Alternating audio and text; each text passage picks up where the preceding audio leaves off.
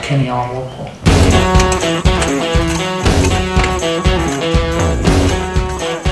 He's like, you will never ever again.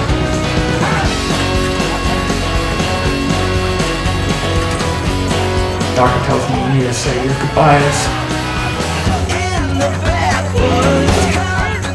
All of a sudden it gets to like 6 seconds, and every time he kicks, my feet go up into his neck, and I'm almost laying back on him.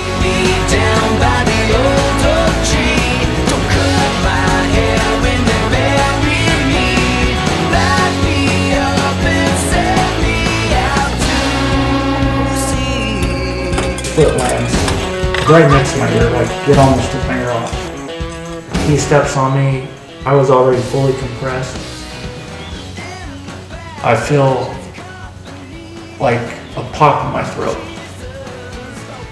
and instantly my body goes completely numb.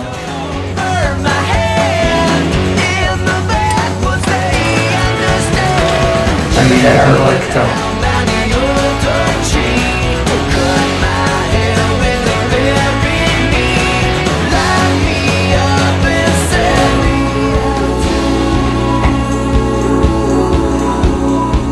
They say right in front of everyone, your son is paralyzed from the neck down, can never feed himself, get out of bed, take a shower, or anything on his own ever again.